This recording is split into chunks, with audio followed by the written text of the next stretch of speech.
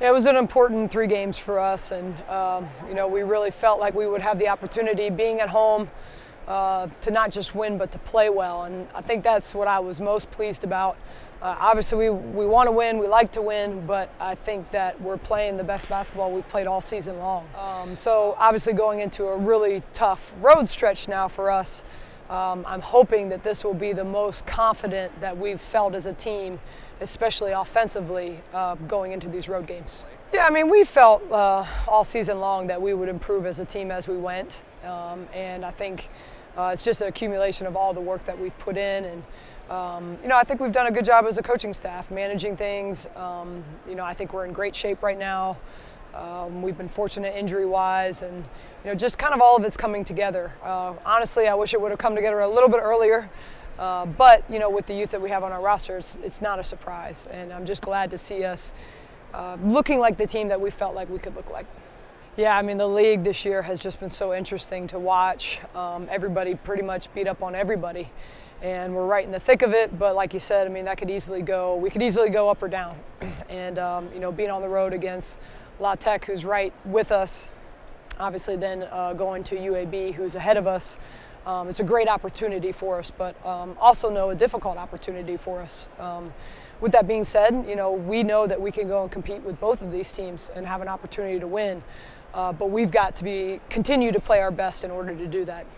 Yeah, I mean, Tech is a little bit different in terms of what they do offensively.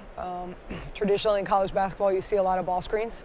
That's not really their game. They do a lot of screening action and love to get the ball inside to a very good post player.